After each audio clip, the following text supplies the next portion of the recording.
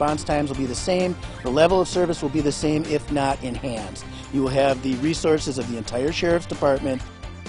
Now on Local 5, proposing a change. A local city makes a presentation to consolidate its police force with the county sheriff's office. Good evening, everyone, and thank you for joining us. I'm Michelle McCormack. And I'm Tom Zalaski. In our news tonight, we begin in New Holstein, where that city's mayor hopes to make a big change in enforcing the law enforcement in his community. Now, to be clear, this is not a defunding situation. The current option on the table is consolidating the New Holstein Police Department with the county sheriff's department in order to save on overhead costs and provide a wider range of services. The mayor says the population of the city has been going down steadily since the 90s, so they have to come up with ways to cut costs without cutting the quality of service.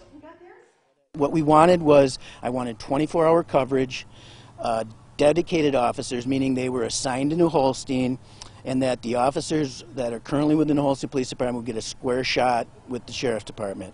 So they would basically be consolidating our department into theirs. The level of service would be the same. The only thing you would notice would be a different color of uniforms and different color of squads. The mayor says this plan will save the taxpayers of New Holstein about $1 million over 5 years.